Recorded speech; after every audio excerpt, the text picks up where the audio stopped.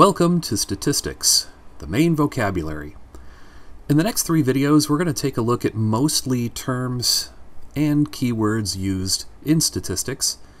And a lot of students kind of worry about trying to memorize all these, and my suggestion is that through the course of the semester, you will use a lot of these words to the point where you're going to know their definitions without having to come back to these videos and look them up.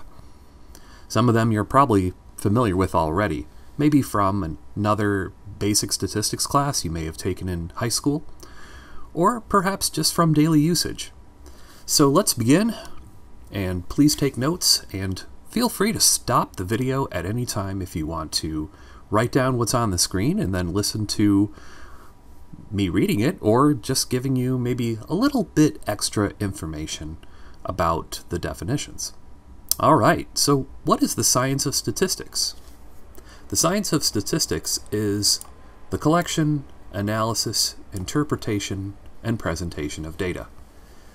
This course is going to dip our toe into statistics and kind of get us into some of the basic and somewhat advanced concepts. Data is the actual values of any variable. And if you have a singular piece of data, that's called datum. Don't hear that too often. What is descriptive statistics? Now, descriptive statistics is the organizing and summarizing of data.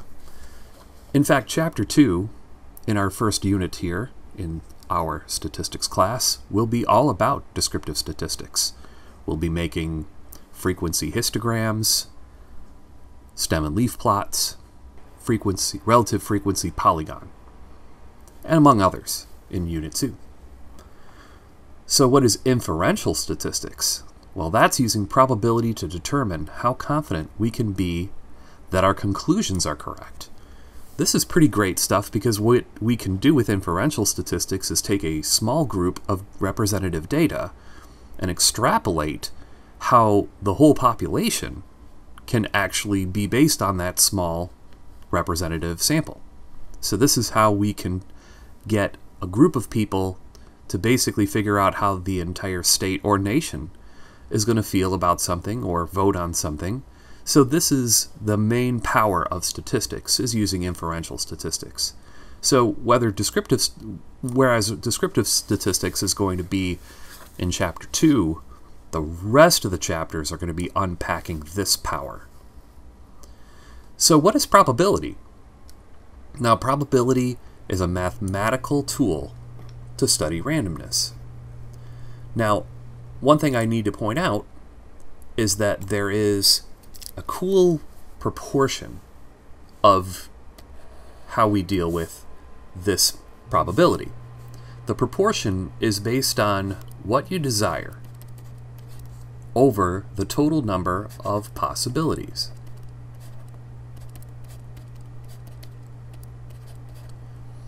What's great about this is that you can use this to figure out the percentage that something is going to happen. Like, you desire that one winning lottery ticket, but there might be 10 million possibilities, so the chance of winning that is pretty small.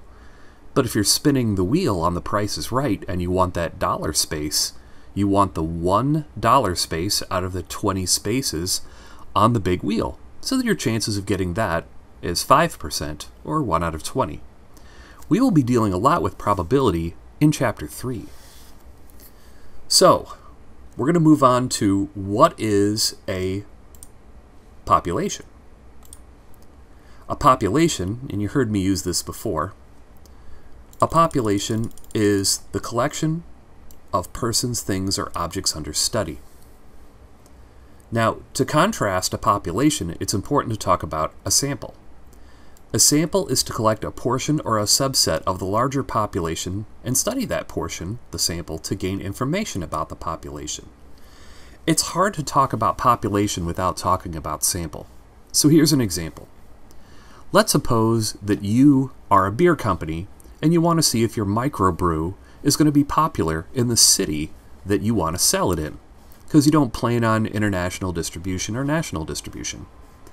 So what you do is you go to a bar or restaurant that you feel is a sample of your city's population. You have to make sure that the people who go to this bar are representative of the people in the entire city who you expect to purchase your drink. So you test your sample with your microbrew, and then you can make conclusions based on the population. And that's pretty powerful. That way you don't have to actually go to every single beer drinker, those who would want to consume your beverage in the city that you're looking at. You can just look at the sample. And then using your inferential statistics, you can figure out how likely is your findings going to be correct. Is it going to be 99% correct, 95 or 90% correct? And how likely is it to be true? So that's the power of statistics, is to take a small group and extrapolate that to a larger group without doing all of the work to get every single data point in the larger group. So a statistic is just a property of that sample. Maybe someone who liked it or didn't like it. Or maybe you were asking for a rating system. Now we can talk about getting kinds of samples in statistics, but we'll talk about more of that in a later video or later in this one. So let's talk about the difference between a statistic and a parameter. A lot of people use these interchangeably, but there is a distinction between a statistic and a parameter. See, a statistic represents a property of the sample, and the parameter is a numerical characteristic of the whole population that can be estimated by the statistic.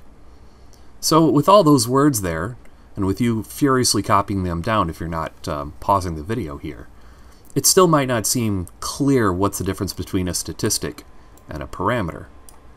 The parameter is seen as the more powerful data, or sorry, not data, more powerful representative value, such as an average of the parameter. Because you can have an average of the you can have an average of the sample, and that would be just a statistic. So if you have the average of your small group, that's called a statistic. So let's go back to the restaurant analogy. So if you went to that restaurant and you got the average positivity scores of your beverage, that would give you a statistic. Now, once you're able to run the calculations and data to extrapolate that to the entire population of the city that you're trying to survey, that would then be called a parameter. So an average can actually be a statistic or a parameter. It refers to the group that it's referring to. So that's the difference between these two. So when you do your homework in this section, be aware that the statistic and the parameter are really numerical values that describe either a sample or an entire population. So what's a variable? Now obviously a lot of the easy answers here are like a variable is like the letter X. But a variable here is, to put it a little bit more specifically, is a characteristic or measurement that can be determined for each member of the population. Now, numerical and categorical variables, you may need to write this down because I didn't actually type this one in, but the numerical value is a number. So if you wanted to know somebody's age, that would be pretty easy to write down numerically. Categorical is not numerical, so you can rate something as good, better, excellent. Sometimes we make surveys where people are not using numerical scales and they're using, qualitative measurement systems. Categorical variables could be a color, if a color has a way to show likeness, like maybe the color of plants. There are different maybe ways to grade the greenness of plants, and that would show health or soil health. You can tell I did some gardening recently. So that's the example of categorical. Okay, so this next problem, similar to some of the exercises that you'll be doing from the book here, is you're going to read a little story problem, and then you're going to identify the population, the sample, the parameter, the statistic, and the variable, and the data. So what I would do and suggest is that you pause the video and write down population, sample, parameter, statistic, variable, and data if you didn't copy the notes, or just pause the video and try to fill in, based on this problem, what these things would be. I would strongly recommend that you do statistic and parameter together, because again, statistic is the number that represents the small group, and the parameter is what represents the number that represents the whole group. So, hopefully you've paused the video and you're ready for the reveal of the following answers. So the population in this group is going to be the ABC College this term. That's what you're trying to find out. You're trying to find out the information about the people who went to the whole college. But you're not going to interview everyone. You're going to randomly survey 100 first-year students. Now, we're not here to critique whether this was representative or not, because this is definitely first-year college students, so they may or may not be representative of the entire college, but this is how things are done, and your critical eye may have kind of raised an eyebrow at that. Good job. Okay, so for parameter and statistic, we will do these together, and note the small differences between the two. You'll see that the parameter is the average money spent by the first-year students at the college, whereas if you look at the statistic, it's word for word, except that it pertains to the students in the sample, not the whole first-year students at this college. So maybe I should probably tweak my parameter. I'm now reading this a little bit. Probably it's a better idea to tweak that a little bit in the population, because that makes a little bit more sense based on who we're surveying. The variable, you can assign X to be the amount of money spent, or you could have said just something about money being spent, and the data is the dollar amounts being spent.